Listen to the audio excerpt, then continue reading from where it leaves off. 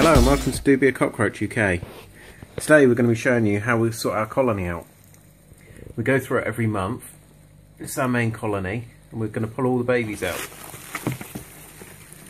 As you can see, there's loads of little babies in there. We've banged off a couple of egg crates.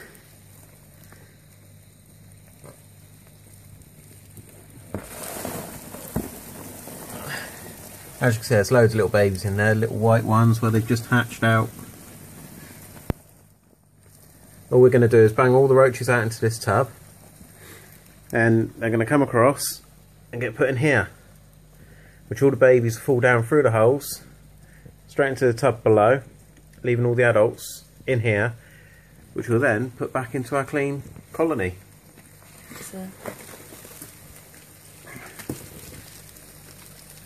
There you go, you can just see an egg sac poking out of a female there. They carry the egg sacs, they push them out to cool them down if they get too hot. Then each female probably have about 20 to 40 babies every other month. When they come out, you can see a little fresh baby there, a white one. Within a few hours they're darken up.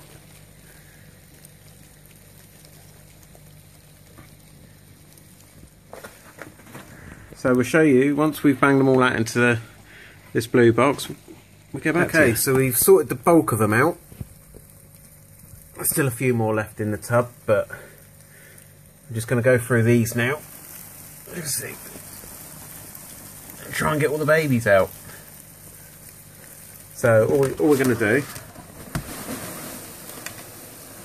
is going to pour them straight into here.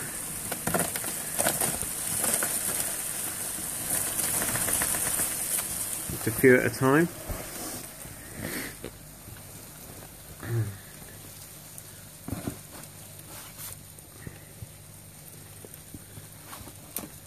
And literally just wait for all the babies to fall through.